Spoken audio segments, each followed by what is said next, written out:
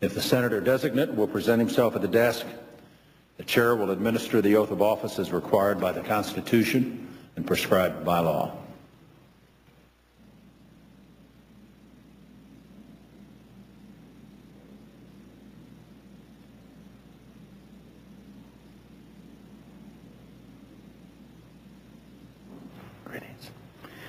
Please raise your right hand.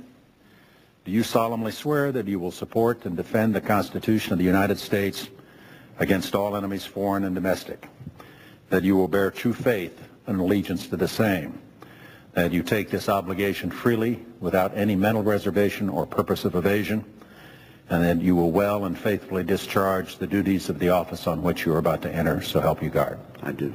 Congratulations.